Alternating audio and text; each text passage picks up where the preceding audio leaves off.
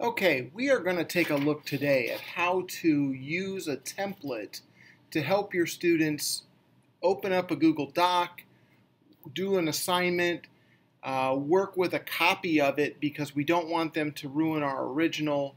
We're going to go through the process and what you need to do. So the first thing I would suggest that you do is to create your template.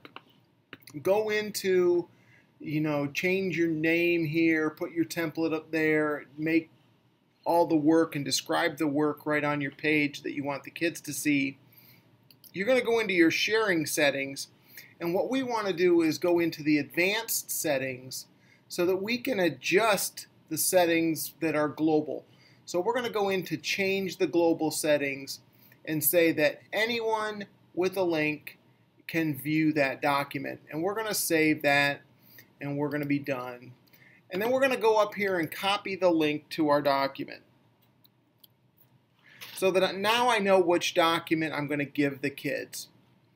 Then I'm going to go into my Google Classroom and I'm going to create an assignment that's ready to pass that out to the students. So I click on Add an Assignment, and I'm going to name my assignment. I'm going to call it Sharing our Shared Google Doc. I'm going to name it for the kids, and in the instructions I'm going to put click the link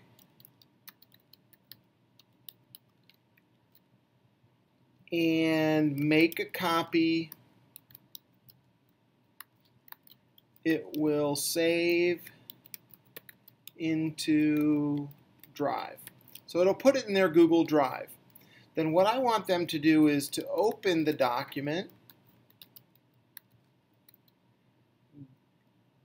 go into the shared settings,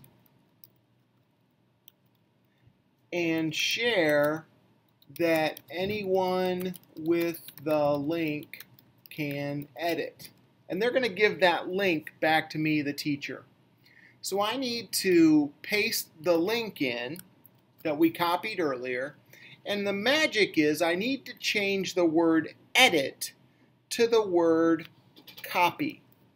That way they will get a copy of that, and I'll say click this link to make a copy. And that way, that's what they'll see in the assignment. So I'm going to attach that. I'm going to make a due date of Friday just so that we can see it in the homework. And I'm going to make this worth 0 points. So them just making the document and sharing it back with me is not where the points are. Their work later is what will be the point. So I'm going to say create the assignment. And you'll notice that it'll do the work, and there's the assignment right in here between these two folders where I wanted it to be, and it's ready now for the students. So I'm going to go over to one of my student accounts, and I'm going to reload that page, and I'm logged in as a student, so I'm going to go to my class, and when I log into the class, I can see that assignment is there. I can also see it in my upcoming list over here, the shared Google Doc. So now when the kid opens the assignment, they're going to click on the link, and it's going to ask them to make a copy. So they make a copy, and it now puts it in their Google Drive. They can change the name of it. So I'm going to go up here, and I'm going to say my document is Siberson. And so they can see that.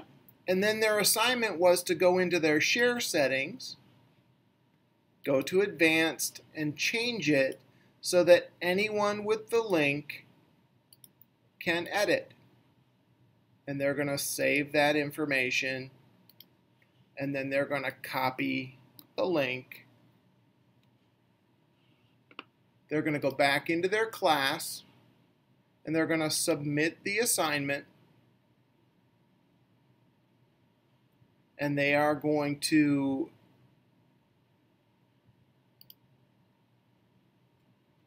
create, and they're going to paste in the link,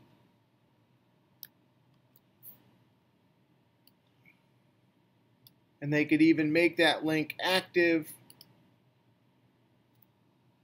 by pasting it in. And they can hit submit. So now I've turned in that assignment. Now I can go back to my teacher account. And in my teacher account, I've got one ungraded submission.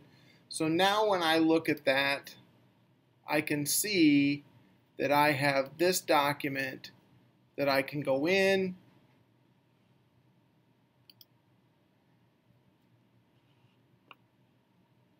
and I can click on that document, and I'm now on that same document that my student worked on.